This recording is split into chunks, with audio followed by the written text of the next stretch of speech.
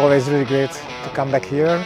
I really like the conference itself. I think the impressive thing about it is this festival kind of nature. You go outside and you have grass and you have tents everywhere. It makes you feel good. It's like I'm somewhere nice and enjoyable and it's kind of social. At Craft Conference, I feel re-energized, to be honest. This is one of the conferences I look forward to most every year.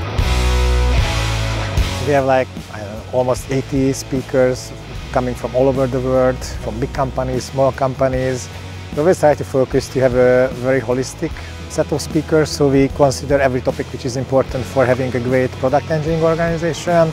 My talk was in regards to reverse engineering cloud native, and more specifically focusing on interoperability and community. And this focuses pretty much on how we can embrace multiple solutions for the same problem space and how we can create a sustainable community while diversifying our executive leadership.